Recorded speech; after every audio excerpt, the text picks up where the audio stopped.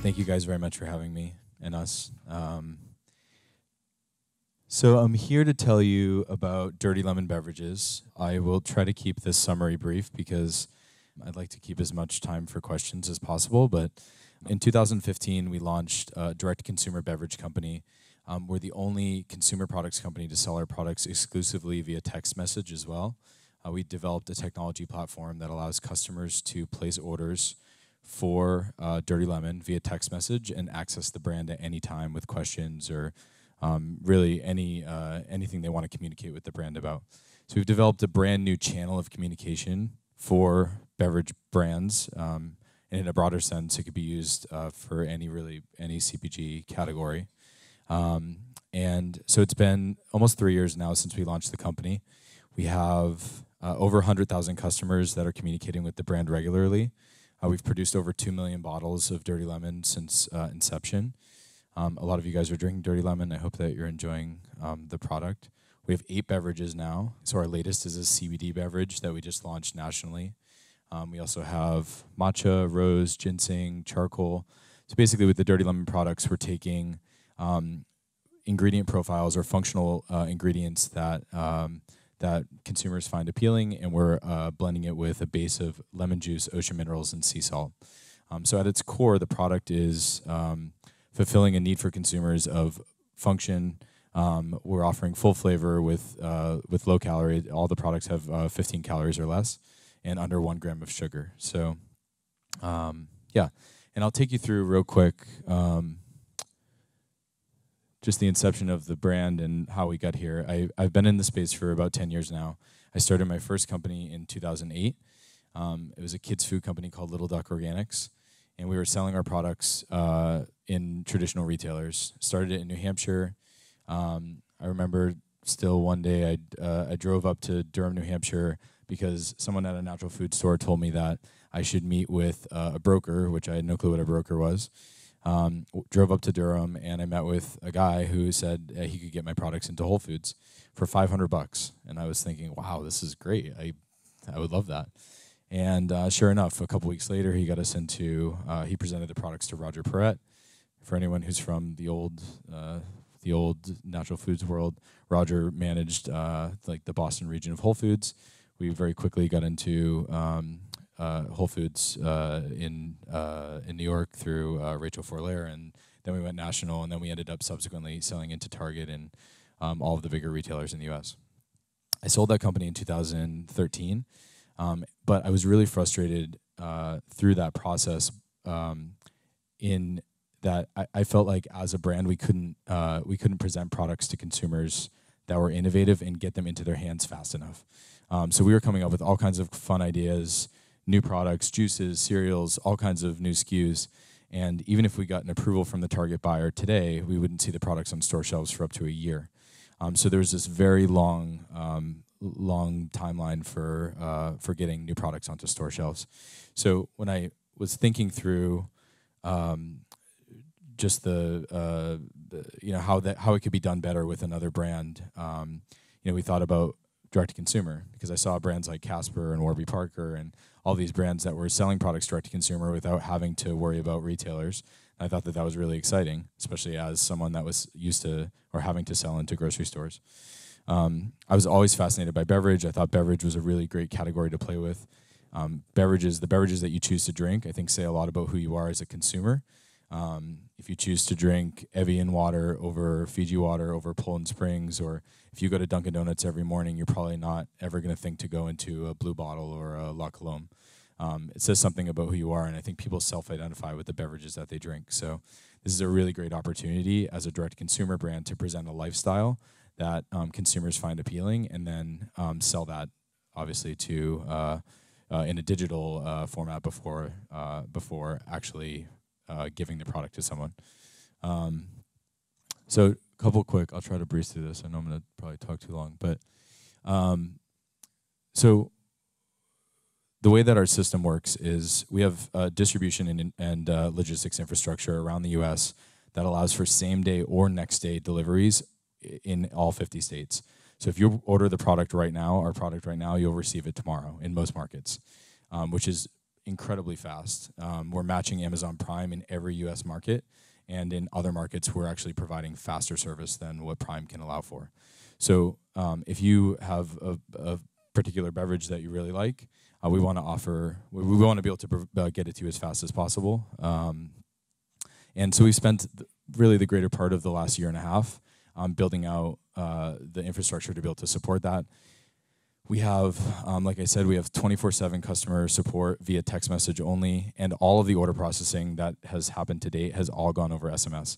So we do not sell, we just started recently selling on Amazon more as a customer acquisition channel, but every other dollar that's gone through the company to date has all been transacted over text message, which is a process that we call conversational commerce, which we think is going to be the next iteration of e-commerce. We think that the connection that consumers are looking for with the brand actually happens through face-to-face or one-on-one contact with another person. And we're doing that at scale with hundreds of conversations that we're managing at any given time. So, like I said, 98% of our orders, almost all of them have gone through SMS. And then of the customers that place an order, if you place an order today, based on the data that we've collected, we have a 60% repeat order rate over a 90-day period. So you're going to come back to us within 60 days and you're going to repurchase the product again. And we're collecting data on consumer behavior and consumption behavior in the beverage space that Coca-Cola, Pepsi, all of the bigger beverage companies have never had access to.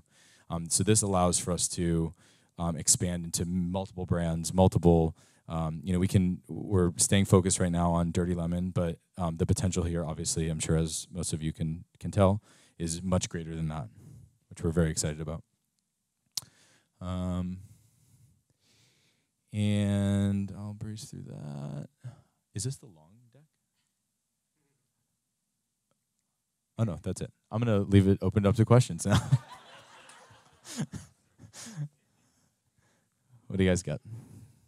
I'm Sarah with the Chobani Incubator, and we've noticed, following your lead, that a lot of our applicants are now going B2C first and aren't really looking at retail for a long, long time. And I was wondering, what do you think the impact is of, number one, on the carbon footprint of everyone ordering every product individually, and what the reality is of everyone ordering every product? So the way that we look at this is already happening with Amazon, and the preference for the modern consumer has already shifted to delivery at home. So as a consumer brand, if you want to compete in the modern market, you need to adapt to that type of delivery. It may seem unsustainable, but the shipping infrastructure is very quickly adapting to this as well. And with multiple warehouses and multiple production facilities, I would argue that it's probably actually more efficient for us to have one DC that services an entire city or an entire region, rather than ship it to 12 different UNFI warehouses and then have those warehouses put on trucks and go to individual. It's just like that system is a mess, and that's what we're working to eliminate the fat that it exists in the system right now, which is brokerage, retail, and distribution, which doesn't need to be there. It actually detracts from the customer experience. And we're able to, by going direct, actually provide a better, more elevated experience to consumers. Yeah, hi. Who do you have working on your research and development to bring for new products? To just bring, you have CBD now, you have matcha. Is it you, or is there like the formulation? How does that work? Can you all hear up there? Yes. So the question was, who is working on our formulations? So the company is split up in two different regions. So our operations and finance team is in Los Angeles. So we have a full team there, food science, formulations. It's not me specifically. What we typically do is we will come up with an idea at a high level. So for anyone here who lives in New York, which I'm guessing most of you do, we had a pop-up last summer called The Drugstore in Nolita. And two of the products that you're trying right now were actually concepts that we tested in a retail setting. So we opened up a non-alcoholic cocktail bar in Nolita where we had bartenders making homemade versions of all of the Dirty Lemon beverages.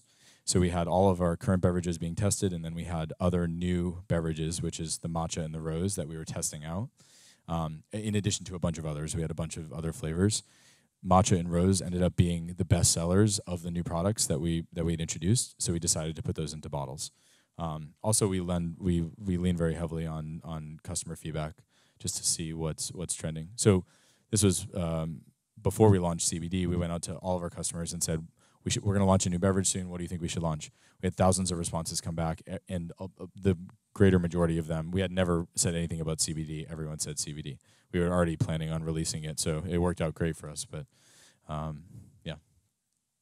So first of all, I want to commend you on your branding. Historically, from Little Duck to this, I mean, you've been incredible branding. Cool. Thank you very much. I know that you're homegrown, so congratulations. Thank you. My question is about acquisition. Your model makes incredible sense for building brand trust and loyalty and conversation with your consumers, but the text message is an incredibly intimate and intrusive experience for some people. So how do you acquire new customers in a way they feel comfortable building that one-on-one relationship and driving trial? So everything that we do with SMS is inbound. So we don't push messages out to our customers unless they place an order. So anything that's happening, if you're asking us a question, you're going to get a response back, but you'll never get an unprompted message from us saying, hey, buy more product. And if we do send you a message, it's always, this is a rule that we have internally, it's always to offer you something for free. So for example, we had a pop-up on Valentine's Day to launch Rose. It was a one-day flower shop launching our Rose beverage. We had all proceeds going to the Lower East Side Girls Club, which is a really incredible organization on the Lower East Side. We sent a text message to all of our customers in New York, or in the greater New York area, which is about 25,000 customers, saying, stop by this location today, and you can grab a free bottle of our latest beverage. I mean, it would be silly to be annoyed by that, because it's just us like trying to reach out and give you something. So we're very careful of that. We understand that text message is an intimate channel that's typically reserved for friends and family, and we want to make sure that that we don't abuse that in any way, which is what happened with email and a lot of other communication channels, telephone and everything else. So, sorry. You mentioned two of your pop-ups that you've met at, and I think I bonded over what we think is the value of brick-and-mortar, which is a real-life conversation. Right. And we talk about direct-to-consumer as being a means for which brands build their business model now. But I think a lot of brands are undervaluing just that, like in real-life conversations. Perhaps you can talk about why brick-and-mortar is so important to your brand story. Yeah, of course. So what Daniel had asked was, why is retail important to our strategy? So we launched on Instagram. It was the only way that you could communicate with the brand other than SMS for a long time, and it was the only way that we marketed to consumers. That space is changing dramatically. Every week it changes. I mean, we're going through a product launch right now, and we're working with some of the biggest influencers in the United States. They're all wonderful people and create amazing content, but it's very hard to move the needle, even with some of the most influential influencers. And that tells me that that things are changing. So what we're seeing is CPAs going up and I'm gonna answer your question in a roundabout way, but we're seeing CPAs, so cost per acquisition is going up across the board.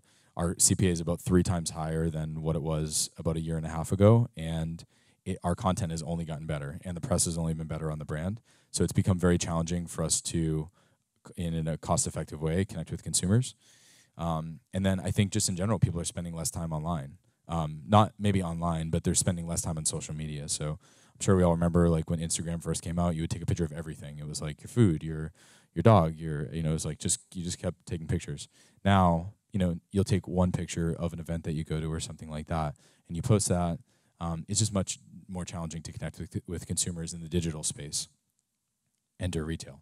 So we think that curated retail experiences, this allows us the level of connection with the consumers that we were actually hoping to get at scale through social media. We think that that's, in many cases, is not feasible to do right now. So we're investing heavily in retail. We're taking all of our marketing dollars that we would be spending, millions of dollars on Facebook, and we're diverting it to retail. So we have a new drugstore that we're opening up in Tribeca this year, and we're expanding that to other locations in the U.S. And it's an incredibly important part of our overall strategy, because that's the place for us to build community, to have one-on-one interaction with consumers outside of, and then also attract new consumers. I mean, there's a lot of things that can be done with retail. So one of you guys. Sorry. Given that the profile of your customers is most likely people interested in like lifestyle brands being healthy, I feel like it's fair to categorize them also as caring about the environment. And there's an enormous amount of momentum around plastic pollution right now, and your packaging is plastic. Have you thought at all about shifting to something that's more reusable, or being B2C, ever thinking about like sending it back, going back to like the kind of like milkman model, and how that would affect your pricing? Yeah. So the question is around plastic. Plastic is, without question, a massive issue that we need to be dealing with as a society. I mean, plastic, while I would love to stay away from it, it's just kind of, it's the most feasible material for us to use with this product right now. Our next product is going to be glass. We're going to be using it as a tool to attract people to the direct-to-consumer business, but we are focusing on glass. And the second part of your question was a return program, which we're working on right now, to include a shipping label with every case, so you can ship bottles back. Because in my opinion, the issue is not virgin materials, but it's the improper recycling of the materials. So if we can curb that by making sure that all of the bottles that we are producing are going back and it's 100% post-consumer, then that is, I think, the best that we can do at this point in time, given the technology that we have to help fight the issue. So. I'm curious where your distribution centers are to be 24 to 48 hours from anyone in the U.S. So we have one in Dallas, one in Miami, one in Chicago, 2 in California, 1 in New Jersey, 1 in Pennsylvania. Yeah. We have very small pockets in like Washington State and a few other areas where we can't reach, but we're within all of the main distribution hubs for the shippers that we use. So we use multiple shippers around the country too. Yeah. How are you resolving the product expenses of overnight shipping? So it's within 1 day ground shipping. So the question was, how are we absorbing? For about a year, we absorbed the overnight cost of shipping for the entire year, which was very expensive. But we're thankfully over that, and now because we've increased our footprint, we're able to fulfill orders within 1 day ground for the majority of the U.S. Do you have any concerns about the regulatory environment around CBD? Yeah, we didn't spend a lot of time on CBD, so thank you for asking. Yeah, of course. Like I think it's extremely early.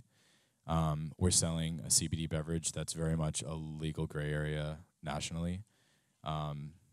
We've taken, I think, adequate protective measures to protect the company legally, but ultimately it's a risk factor that we've had to make a decision on as a company to move forward with.